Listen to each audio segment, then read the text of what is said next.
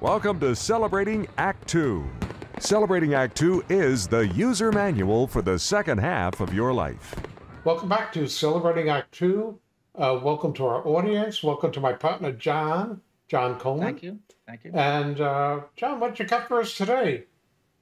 What are you up to? Well, I was thinking that this weekend is Father's Day weekend, and we are not only fathers, we're grandfathers.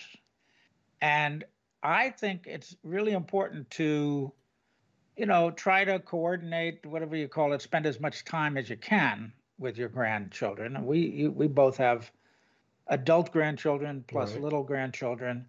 And so the other day, my grandson Robert just had a birthday, just turned 10, and brought his brand new Scrabble board down to our house.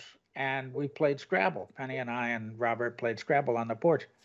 A lot of fun, great fun, and great time together. Just sitting in the same room with a 10-year-old for more than 5 minutes is an interesting challenge. Now, do you have to go back to your clip notes to understand what a 10-year-old is to interested figure in? it out. But if you have a game like Scrabble or Monopoly or whatever else you're playing, it's a great unifier. So we made a date with Robert to play Scrabble every week. We're going to have a weekly Scrabble game over the summer. I thought that was a great plan. Now, you have near your property, you're just up the road from actually three of your grandchildren, three boys, right? So, so Robert is what, your youngest of that He's the grouping? youngest. Their oldest is working in a dude ranch this summer. He's gone. He's in Colorado. Wow, a dude ranch? What is he doing? He's working. He's Really? working. He's working in the kitchen. Yeah. By the way, isn't that a place where several people in your family go anyway? Is that how we learned about it?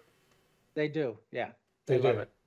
They love it. As if you couldn't stay here and ride the horses. You know what I mean? Of course not. The horses are always better in Colorado. That's right. We've got 4 horses here, and you could ride them any day of the week you want. Well, like you. But anyway, I just thought it was a great. Planning activity for grandchildren.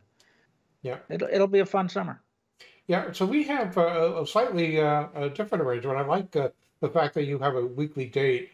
Ours is more flexible because we have 2 adult grandchildren, as you have adult grandchildren.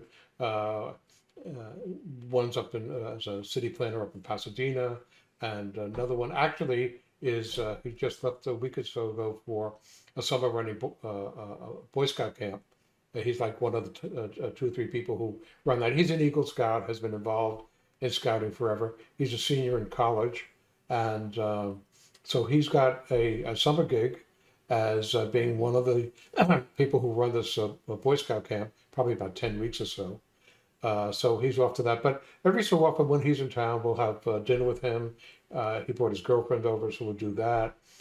We see our other granddaughter, the older one, from time to time. But we have 2 little ones near us, like you have the 3 boys. We have a 10-year-old and a soon-to-be 8-year-old. My wife will tell me how long I got this. But anyway, Madden is big into baseball, and his folks sometimes need some help getting the kids to camp and Lane is huge on gymnastics. She goes about 4 or 5 days a week and has been doing well in competitions. But every so often we get to grab them for a day, and we try to do it one at a time so that they get alone time. So with Lane, she helps with some gardening. She likes to do that. She's really curious about doing a lot of stuff. She's an artist. She does that. So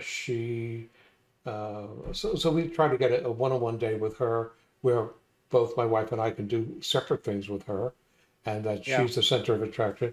And then Madden, just the other day we took him because his parents have conflicting schedules, and sometimes Mike has to be out of town, so we'll help out getting them to and from camp or to other things. So that we have some of those kind of duties spread around doing that. But it's fun because we always have them in the car and talk to them. Sure. Or Lane loves the same Broadway musical. She's into Annie now, so she knows all Yeah. the words of all the songs, and she's just, she serenades us with that.